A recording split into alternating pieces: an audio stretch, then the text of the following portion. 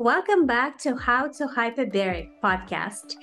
In this season, I'm discussing different natural therapies that go well together with hyperbaric oxygen therapy. We talked about IV therapy, we talked about PMF, massage, self-care, whatnot. And today is a very interesting topic of conversation. We're going to talk about red light therapy. Everybody's asking about red light therapy, how to combine it with hyperbarics, who can benefit, are there any contraindications? So this is what we're going to cover today. And I have with me Dr. Zayd Ratansi, who is a specialist both in hyperbaric therapy and red light therapy. Dr. Ratansi have been practicing hyperbaric therapy for 24 years. It's getting close to 25, and many years of specializing in red light therapy. So he would be the person to go to ask all these questions. Welcome to the show, Zayd. Really excited to have you with me today. Well, thank you for having me again, Doc. It's a pleasure to be here. Yes, it's always a pleasure talking to you. I always learn from you because you're so many years of experience. Wow. And you've operated the first multi-place hyperbaric chamber in Canada. And when you told me how many hours of hyperbaric treatments, it seemed like an astronomical number, right? It's something in the tens of thousands of. You've done a lot of, yeah. So, we've been around hyperbaric oxygen for that many years. And to be honest, it's only a 1 or 2 year difference span of time before I started doing light therapy, both red light and near infrared, plus the other wavelengths. And so very similarly, how oxygen helps generate cellular energy, so does red light therapy that excites cytochrome C oxidase and causes cellular energy. The difference is when we breathe, our heart pumps oxygen or in a chamber throughout the body.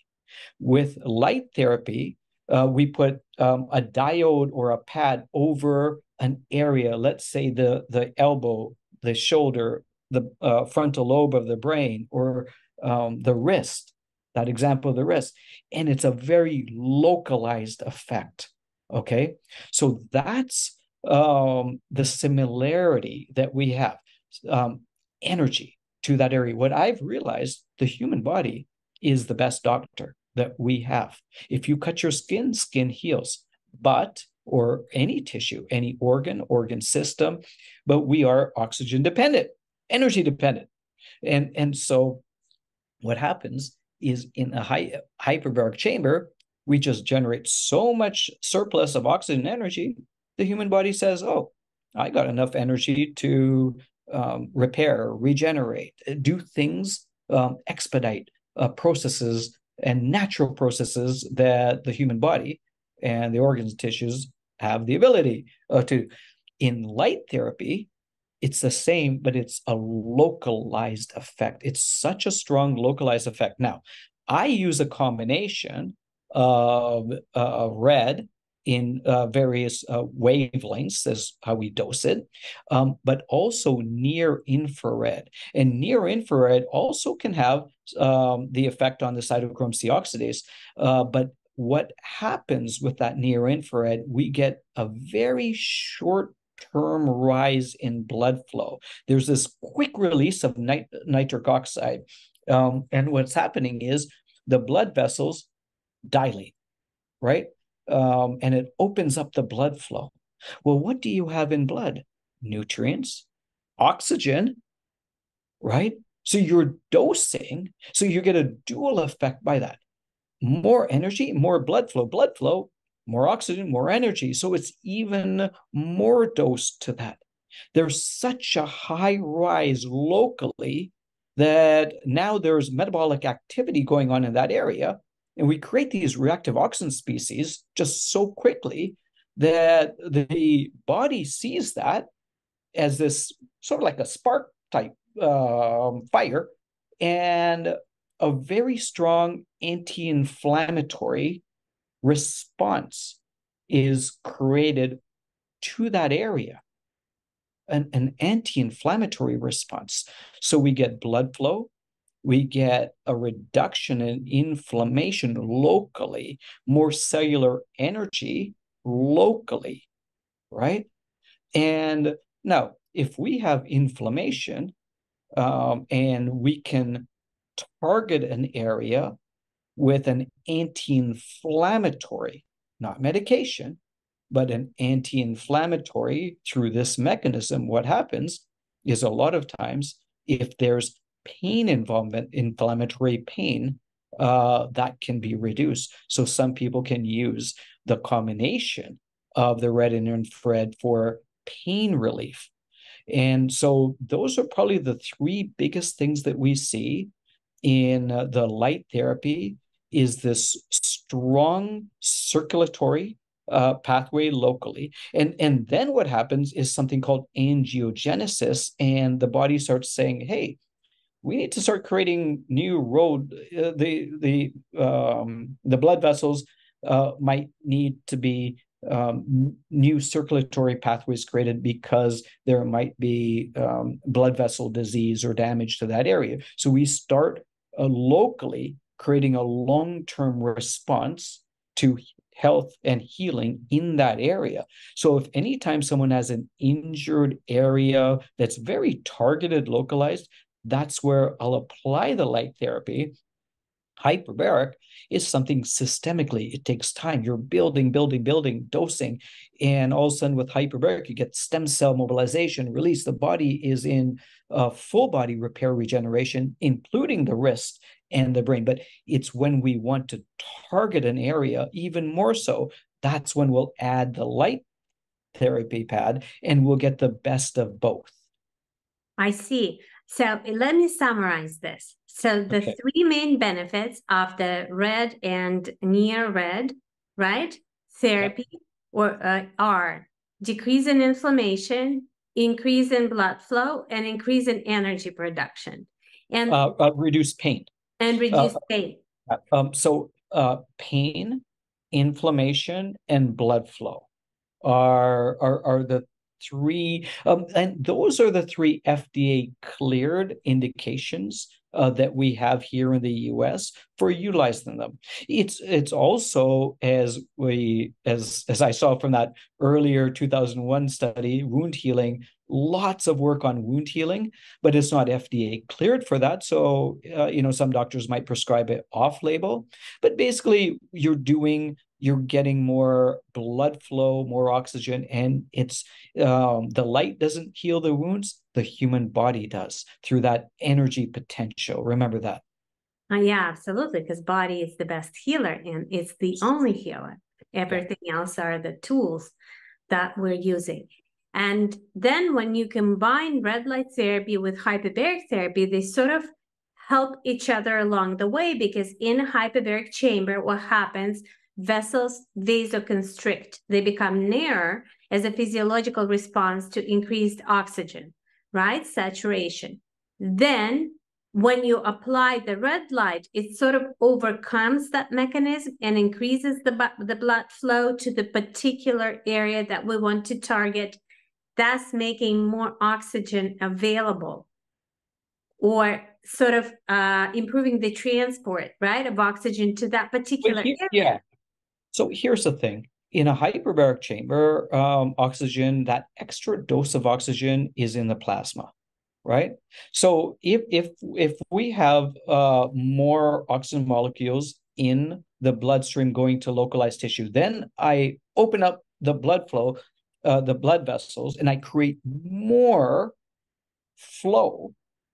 It's a dual effect, because so it's like getting a high pressure dosage in a local area when we're doing mild low pressure hyperbaric. So as you probably know, I'm a big supporter of both low pressure and higher pressure protocols.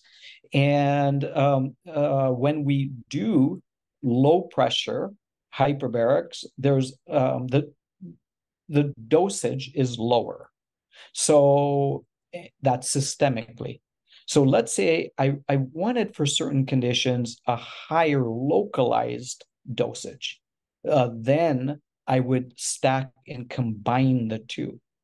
Otherwise, they could be separate, independent utilizations as well. And you could do frequency. With the light therapy, you can apply it again if even every 4 to 6 hours. It's such a strong localized effect. You want to leave it, apply it, not do anything for at least 4 hours. So I always say, if you want to repeat it, 4 to 6 hours later. But light therapy is so strong in just one session. It's quite amazing. You talk to anyone that practices with light therapy, and I think because it's just focused so much in one area, and that's why some people say, "Oh, I want to light this area, light this area, light this area." Pick one area, because that's where you get a really strong physiological response from that application. And one study came with light therapy, went head to head with Celebrex, diclofenac, your strong non-steroidal anti-inflammatory drugs for pain, and there was no outcome difference that they found. But the difference with light therapy is we don't have kidney failure that we know of with light therapy. We don't have GI bleeding. The side effects of and we're localized. Plus, if you're providing that cellular terrain of actually nutrients in circulation, what we're also helping is not just reduction in localized anti-inflammatory pain, but helping that area in final healing of that as well. So it's a dual effect. That's why I always like looking at utilizing light therapy. When pain is probably a big, strong, immediate type response that we'll see, as long as someone's not on a COX-2 inhibitor or a medication that might interfere with light therapy, because it needs to have that strong pro-inflammatory to create that fire, so the body sees that it needs to produce an anti-inflammatory to that area, if that makes sense. Oh, I see. We're going to come back to contraindications, especially when it comes to medications. But the question that I really want to ask, it's on my mind. So you said that you can do it every 4 to 6 hours, use it on one area, specifically target that area. But when you combine it with hyperbaric therapy, how do you time it? Do you do it before hyperbarics, after, or during hyperbarics? It depends. Some people that are time constricted with acute conditions will do it inside the chamber. We might do shorter session times. Others, I do after. I like when you come out of the chamber, your oxygen levels are still high. That's when I'll dose the light therapy. But you talked about other podcasts that you've done with different types of modalities, IV therapy and things like that. Even with those, you could put the light and combine those effects. Just think blood flow, circulation, and especially pain and inflammation. If you're already sitting there in a chair, you put a pad on and just let the light do its job. A 20-minute session. So it's the therapy is totally integrative with any other natural therapy out there. Yeah.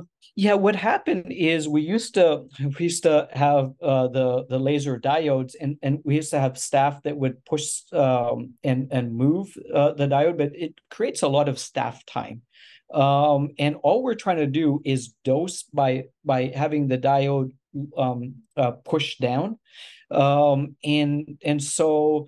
What we did is we, in the light therapy pads that we use, we actually put diodes sticking out in the pads. That way it could be wrapped with Velcro and nice and tight over the skin, not over clothing. And now we know we have a correct dosage going there. So we wrap it and turn it on. So it really is an easy self-apply system, and it saves a lot of time on the application. Is very, very simple and easy, as you already know. So you mentioned that if you do it inside the hyperbaric chamber, the sessions are shorter. What are they typically? 10 minutes then?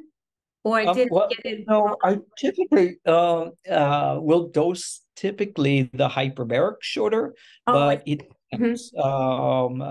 It really depends on what type of protocol. If they're doing an injury recovery protocol, then we'll keep the same the same time frame of a longer hyperbaric session. If they're looking at more performance type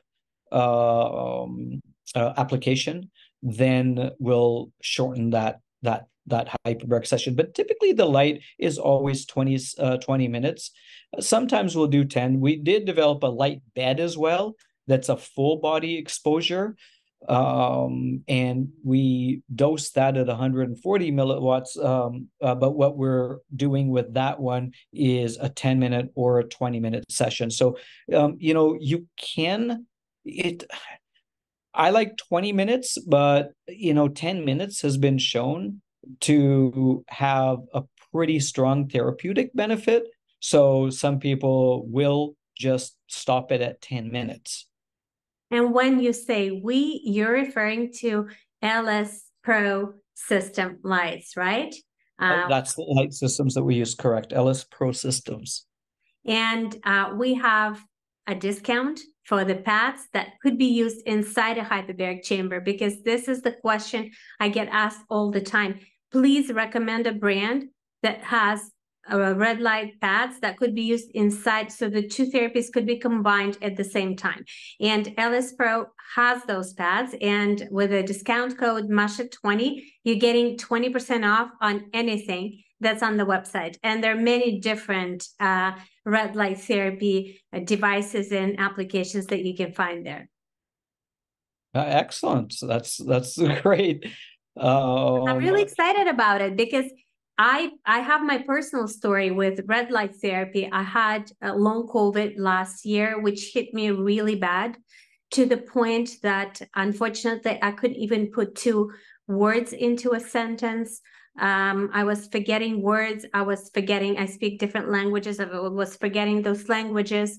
And I was in a lot of pain because it produced a flare in my psoriatic arthritis. And what really helped, of course, I used hyperbarics, I used PMS, I used everything. I threw everything I knew into the fire. But what really helped me with pain and mobility of the joints, which was terrible, terrible, absolutely. And when I would apply the red light, I could move. Like I could move my elbow. It was my larger joints that were affected, but also fingers. And it made such a difference, unbelievable. And I have a dog with an autoimmune disease that the whole world knows about. So when she has a flare, we always put red light therapy on her. She stays 20 minutes and then she's like new the next day. She can walk. It's such a miracle. With animals, they respond much faster than humans because they don't think. We tend to overthink things. I think that's the problem.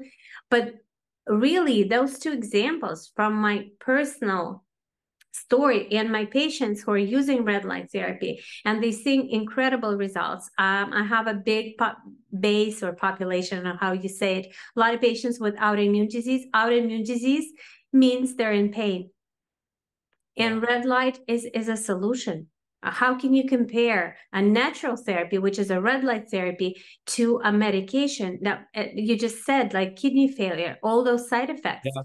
What about the lighting of their stomach? It's going to be absolutely destroyed in the liver and by medication.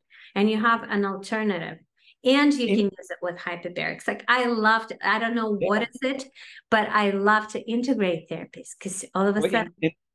Yeah, in 2009, a landmark study came out on light therapy, and it was in the Lancet published, and they looked at randomized controlled trials. I think they took 16 RCT randomized controlled trials, and they looked at acute and chronic neck pain. And light therapy was applied and showed benefit for acute neck pain, which we had good already data on. But then the interesting thing is the follow-up was 22 weeks after completion of light therapy protocol. 20, that's what, 5 months later, people with chronic neck pain were still improved.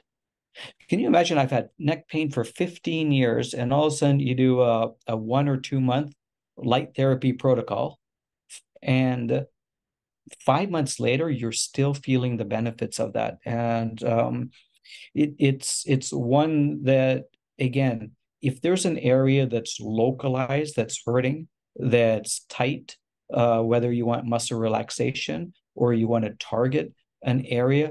There was a study that came out. What do they do?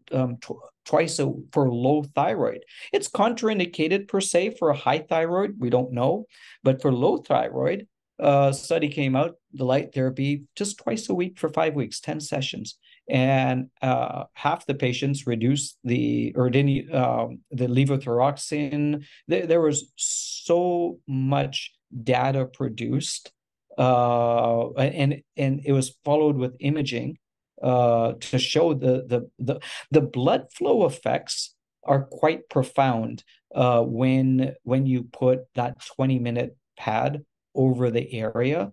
And so what I realized is, just like hyperbaric, I'm providing so much oxygen in the light therapy, nutrients, and targeted immune response. Think immune cells are in the blood.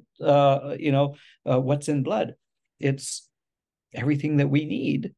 And also, it's not only the blood going in to the tissue, it's the circulation going out, the venous and the lymphatic. And so what light therapy is doing is helping the good stuff go in and expediting the bad stuff going out.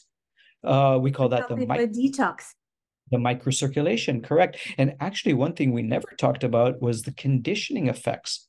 More and more we're learning on light therapy, we can condition tissue and protect them, protect tissue. If you're at risk, we use it a lot with the fighters, some of the UFC fighters or the professional players. If they have they're coming back from a shoulder injury or any type of injury that the opposing team sees as a weakness, they're going to target that, right? So those are the areas we precondition before the game or the tournament or anything like that, so we can cause more conditioning. Someone who is at risk for concussions, they're in contact sport.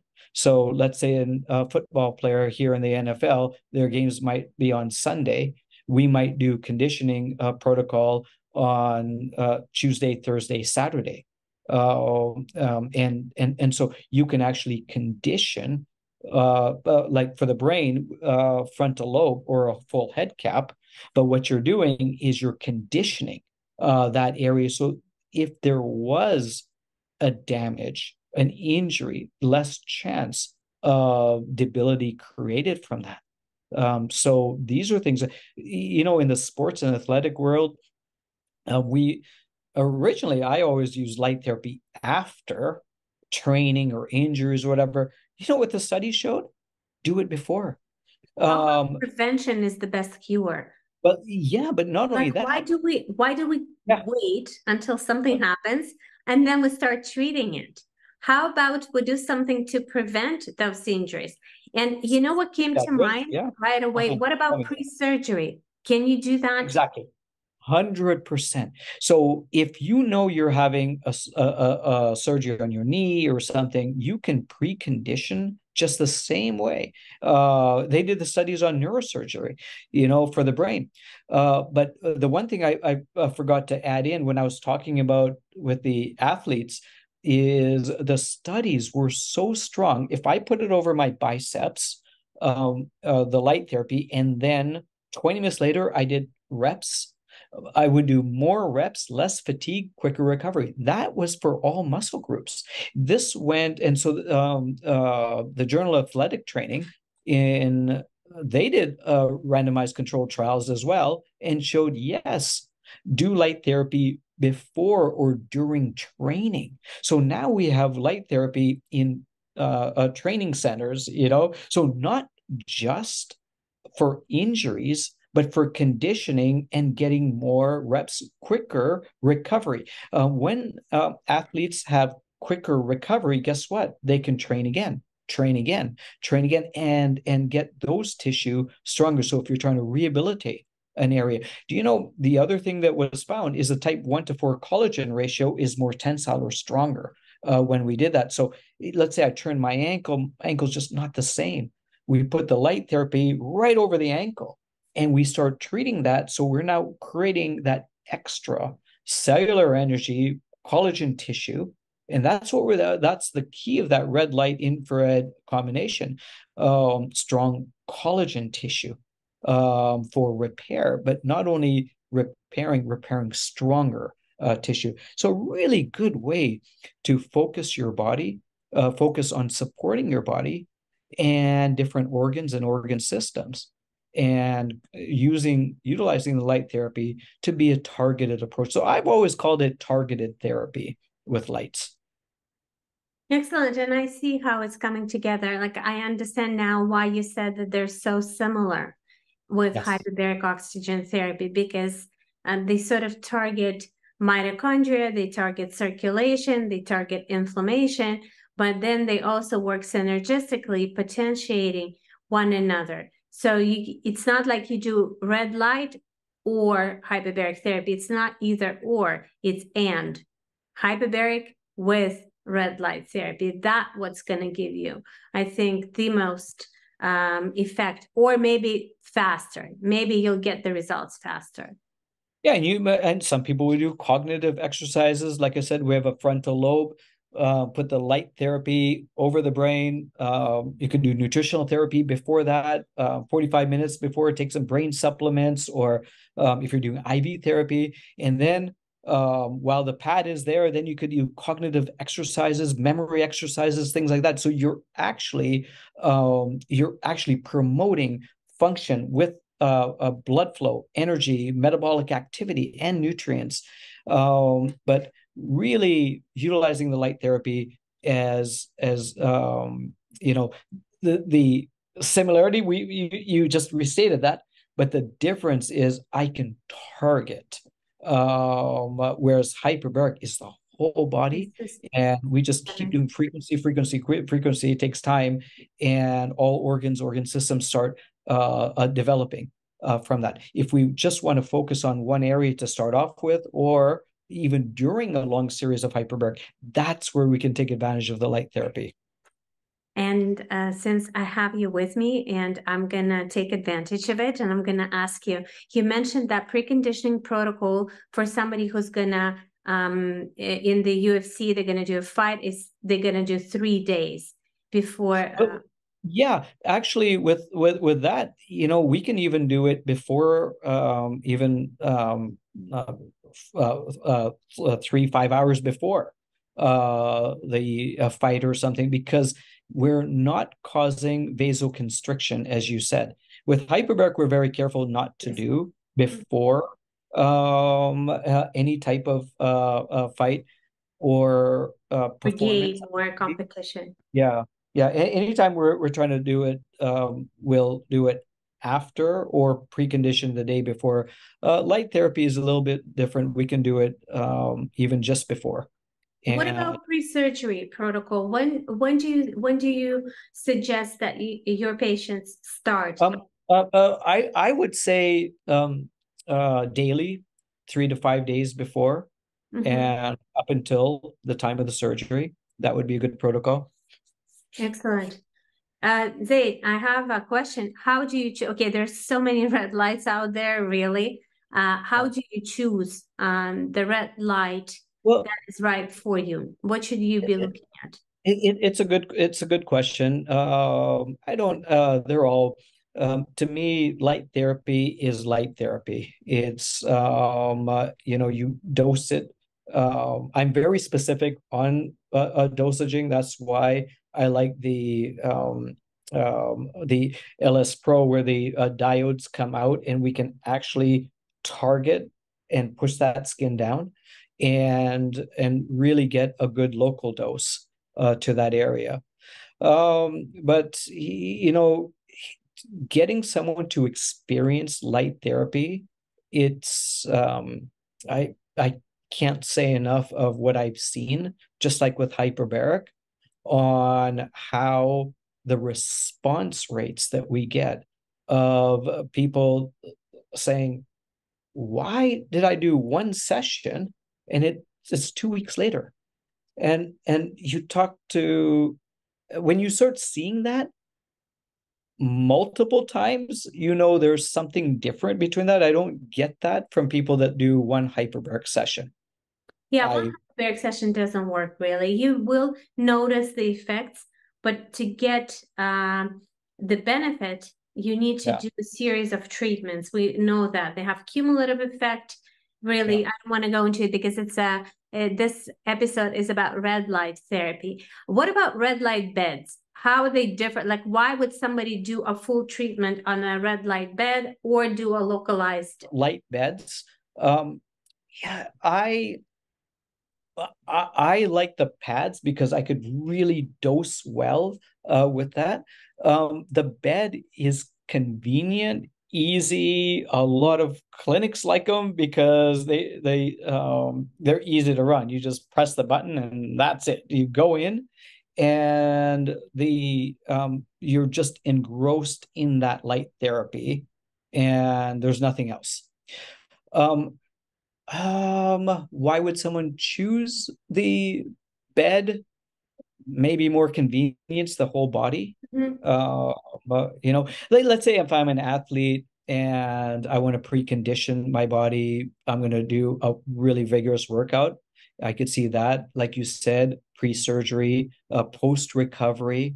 On the light bed, there's one setting I really like. There's 8 different modes. Mode 1 is pain, 2 is recovery. There's one called power healing, and it's got some of the best wavelengths of what the energy of the sun gives us for healing. And that's a really, really nice one. So I see the benefits in the beds, but the beds, they cost more. And so on a budget type thing, the pads are just a really nice thing to have at home. And what about the red light face masks? They're more for aesthetics purposes, or they help with migraine? And it's an iPad face pad. You can help some around the eyes and stuff, but I traditionally use that for that circadian rhythm, mood. Just it's an amazing experience when you put the light over, you close your eyes, and you're feeling that healing of that of sunlight. And when you put your body into parasympathetic activity, which is the body's natural state to repair and regenerate, and you put your body in that sleep rest like mode, what's the body going to do? You're in the lowest metabolic resting state, and you're in your highest energy potential, that net delta of, and you're focused in one area. It's almost a natural that's where your body's going to be pushed to be working on, right? That's you're not doing anything else. You're not in sympathetic mode. You're not walking around. Your body, when you are sleeping, that's when you regenerate. When you're in your lowest metabolic state, your resting metabolic state, that's when you are in your healing mode. Yeah, absolutely. That's what we want to achieve with every therapy that we do. We want to put body into parasympathetic mode, right? So the body can start healing itself. You mentioned contraindications. You mentioned COX-2 inhibitors. Are there any other contraindications to red light therapy that we know of? Yeah, there's, if people are light sensitive, you want to be careful, especially if it's flashing or your eyes, seizures. So careful about anyone that is sensitive to light that way. Most people are fine. Pregnancy over the cervix, just normal stuff. Like if a pregnant woman has a neck pain or whatever, we don't have a problem with that. So over an overactive thyroid, we don't have data on cancer, so we say because we don't do it over a known cancer. At the same time, that was what I said 20 odd years ago with hyperbaric, and then it showed actually hyperbaric reduced tumor hypoxia, which caused more sensitization when there was benefit of doing that. So I could see light therapy catching up to that, but at this point, I can't say that. So I let patients use their own. You educate with them, and then they can make their own educated decisions. Sometimes if we're targeting, like let's say we're doing an IV therapy, high dose vitamin C, some practitioners do that, and we're doing a solid tumor like breast, whatever, we could put the light over that. So we're dosing blood flow IV to that area. So if we're trying to target an IV to an area, we can add a light pad at that time. Oh boy. But again, that would have to be a medical supervision on that, because we don't have enough data to say, hey, just do it over a known cancer. Those are, I'm trying to think. Yeah, it's actually light therapy. We're getting a lot of benefits for post-cancer treatments from radiation and from chemo. Neuropathy is a big one that we even with LS Pro has neuropathy boots because so many people are being diagnosed with neuropathy. So that's contraindications, relatively safe procedure. Very safe, non-invasive. And I mean, I think it's, as I said, it's the easiest combination I find between hyperbarics and red light therapy. Yes, you can combine it with other therapies, don't get me wrong, and we see amazing results with IV and hyperbarics, PMF and hyperbarics, stem cell therapy and hyperbarics, right? We use that to help with stem cell harvesting, mobilization, and things like that. But red light is something that you can do at home. Yeah. You don't have to go to the clinic. Yes, you can go to the clinic to get it there, but at the same, you can also get it at home. It makes it a lot easier. And I think it's affordable. It's just great. And we're learning more and more about it. And then if we think about the naturopathic medicine, where it came from, it's healing with water, air, light, things like that. So we're really within that naturopathic umbrella, which's been proven by thousands of years that it works and it produces healing. We are light dependent, oxygen dependent, and of course the body needs water, the body needs heat. We are nature's creation, but what we're doing is we're advancing technology to get the best out of nature into our body. And before I let you go, I wanted to end it here, but one last question. Mental health, anxiety, depression, because you've mentioned light, and we know that light therapy helps with depression. What do you find with red light therapy? I like that eye mask that we talked about. The eye mask, that's a really, really good one. Just mood. Wow. For any type of cognitive, you can do the head cap and the frontal lobe pad, the deep light pad for more neuronal activity. But for me, I'm a big person on nutrition, anti-inflammatory diet, and utilizing not only the effects of blood flow to the brain, like when we look at light therapy over the skull, like putting it on your head, maybe 30% more blood flow to the brain. Well, that's great. But what if we combine that with various specialties in practitioners in the area that might be doing counseling or other, just reducing stress on the body and the brain. And a lot of times those are nutritional based.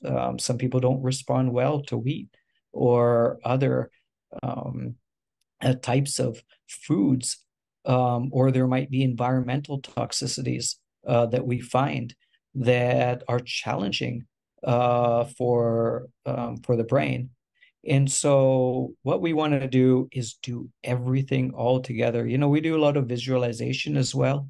When someone is doing the light therapy and visualizing happiness and the next steps in their lives that are like, for when we do light therapy and we put that eye mask over, you're 20 minutes at that time.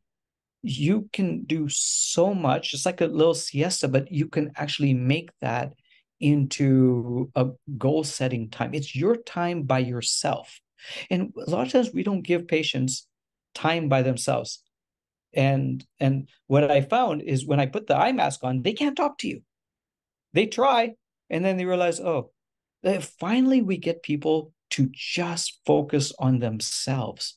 And you learn a lot when you have time to yourself that you can't do anything.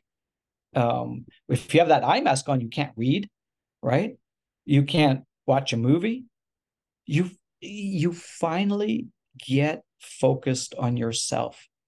So there's so many things that could be done if you spend time for yourself and give yourself that time for healing. I want to emphasize the importance of spending time for yourself inside a hyperbaric chamber. That's where putting that mask comes really handy. Oh, Just yeah. being in the moment when you're healing, observing that healing. You're going to learn, as you said, you're so right. You're going to learn so much about yourself. Like, why are the symptoms even there? Like, what is your body trying to tell you? So amazing to watch somebody go through that healing transformation. I love that. That's why I'm in this profession. And some people, they inside the chamber, they only take one pad, just that face mask, and that's it. Yeah. Some people call it face pad. I don't know, but it's the face one, and it's got a combination of blue and red. But the blue is 45 nanometers, which is just a perfect sunlight type experience.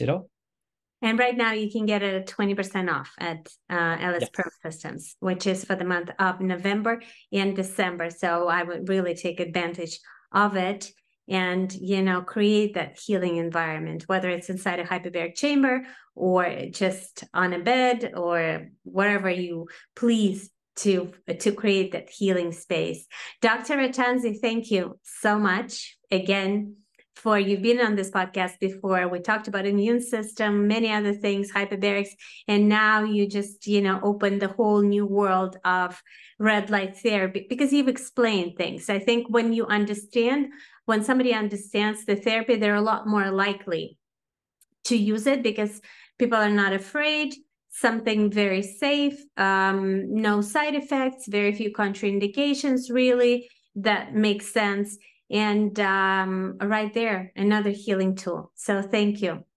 Well, thank you for having me again. And it's always a pleasure. And your passion for health just keeps growing. I keep seeing it every time we talk, and you're always looking good. So thank you. Thank you, Zayd.